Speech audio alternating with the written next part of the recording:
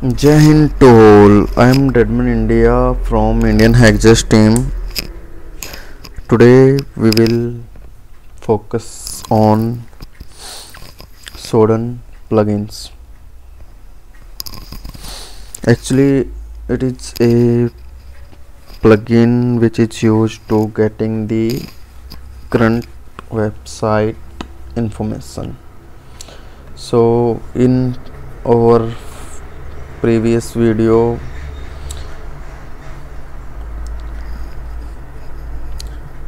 we saw that how to install our shodan plugin. So I have already installed it. Now open any site. I am opening exploitdatabase.com. So next move is click on shodan plugin.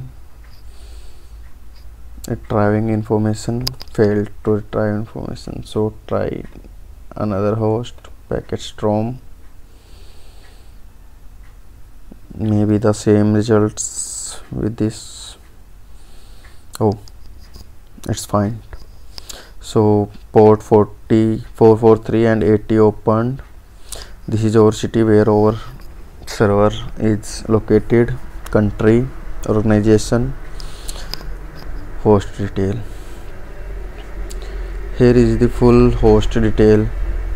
Location on map, city, United States, country, organization, ISP, last update, host name, ASN number, services. Two services are running, 80 and 443.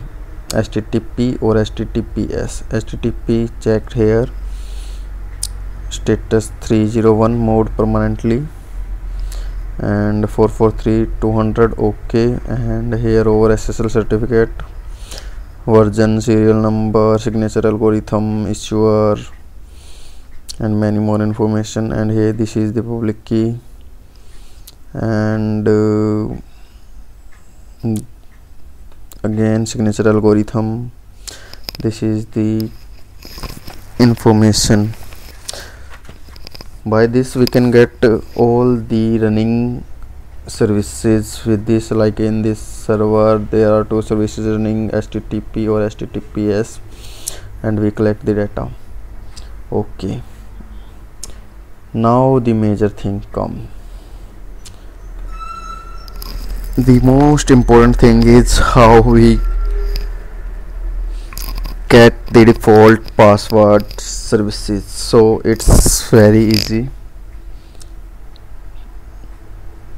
Here it is, default password. Check from there or write default password. You can filter service here also, HTTP. Here all the HTTP services which have default password is shown here. Okay, next Cisco devices with default password here and HTTPS also here, FTP. You can try your services with this. And these are the FTP disallow default, please FTP client. Password should show not in HTTP. Okay, here you can read the password. Default name admin, password 1234, but 1401 unauthorized. Name admin, password 1234. These are the some servers who are running on default passwords and providing services. That's it. Thanks for watching. Please subscribe us.